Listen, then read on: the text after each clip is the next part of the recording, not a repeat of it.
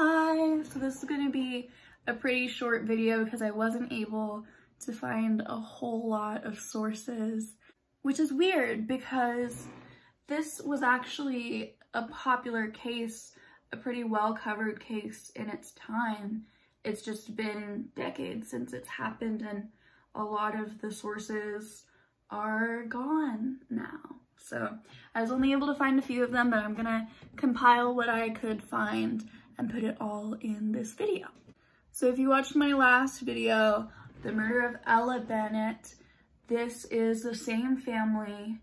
This is Ella's grandfather's murder. So if you're interested, that's most of the publicity for this case. The reason that you hear about this case now is usually because they're talking about the murder of Ella Bennett and it's kind of like a background flavor story. But it is its own murder and I believe that it deserves its own coverage even though there's not a whole lot of it. So I'm just gonna get right to it. Our victim here is Robert or Bob Bennett and our accused is Kyla Bennett. She ends up going to trial for this murder and going in, that was basically all I knew besides their daughter Charity. She's 6 at the time and she gives birth to Paris and Ella, and that it's in the other video, okay? But for this case, I was pretty convinced at first that Kyla did it. Like whenever I watched all of the coverage on Paris and Ella, I thought for sure that Kyla killed her husband. But now that I've got some more information, I'm not certain that it was her. I think that there's a strong possibility that it could be someone else. And I'm not saying that it definitely wasn't her. I'm not saying that I don't think that it was her. I think that it could be her, but maybe not. So Bob Bennett was an executive for a trucking company, and this was his trucking company. It was named after him, but in truth, he didn't do a whole lot of the work for his trucking company. Most of that fell on his wife, Kyla Bennett. And so they were married and then they got divorced. And then very shortly before the incident we were going to discuss, they were married again for a second time. And presumably the reason that they got divorced was because Bob just keeps having affairs. Okay, I don't mean to speak ill of the dead, but it's just objectively true. Okay, he had a lot of affairs. He was constantly going on vacations with a different woman every time. And we're going to focus on one of the mistresses, Betty Jean Forth, because she ends up testifying in the murder trial. She was his mistress and she threatened him with a gun in the days before his murder because she was living in this condo that he was paying for and he had just married this other woman and he was like, hey, Betty, I'm not gonna pay for your housing anymore. And so she threatened him with a .38 caliber, okay? And he was shot days later with a .38 caliber that was never recovered. So that's all I'm gonna say about that. Now, this murder was also just awfully convenient for Kyla. They had been divorced all of this time and then they got remarried. And whenever they got remarried, according to Betty Jean, okay, because she was walking around, she had a diamond ring on that he gave to her. She was acting like they were engaged. She said that they were engaged, even though he had just married someone else.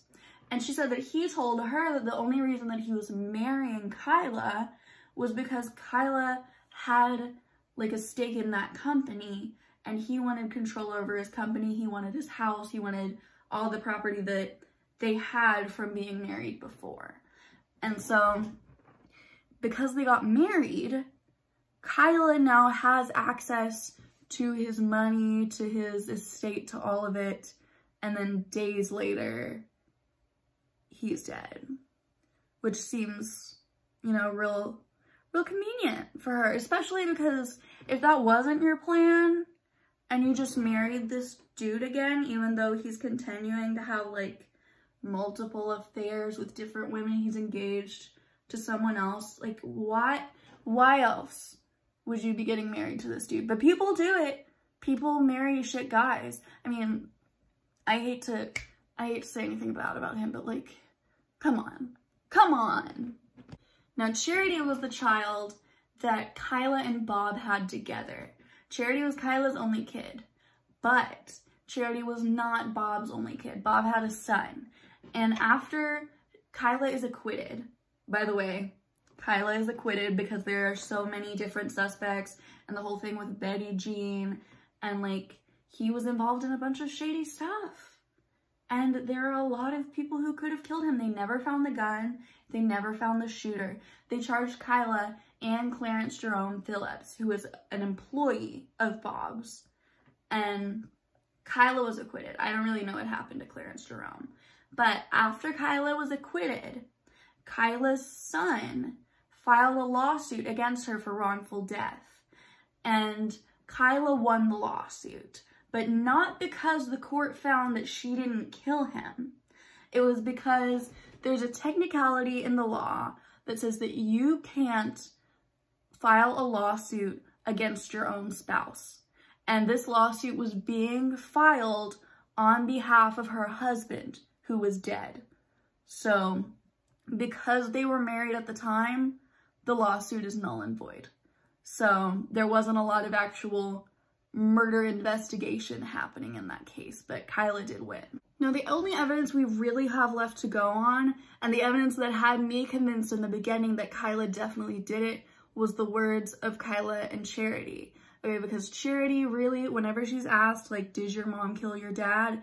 She kind of dances around answering that question.